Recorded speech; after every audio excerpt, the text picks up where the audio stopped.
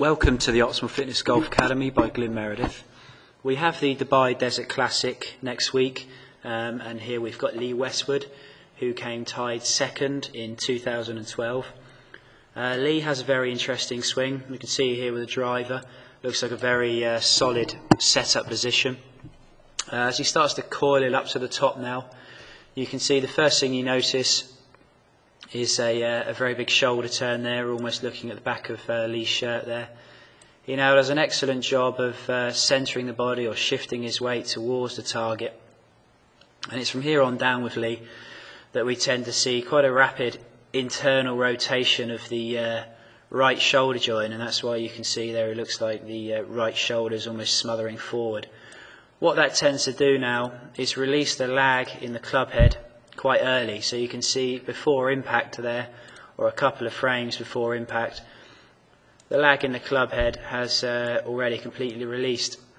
So if you compare that to something that's a little bit more conventional, you can see in this swing, as he comes down into impact, that club head is lagging a lot further behind the hands there through this position here. And each frame as he comes down now, the club head is being released down on top of the ball.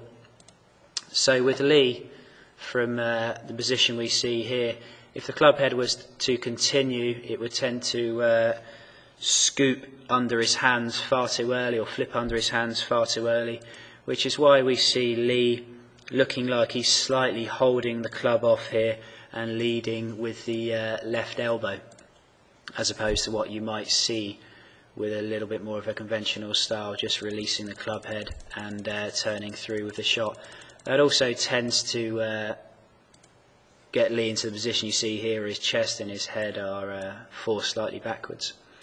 So it's an interesting move that Lee makes here, but it seems to work for him very nicely. So it'll be interesting to see how he gets on next week.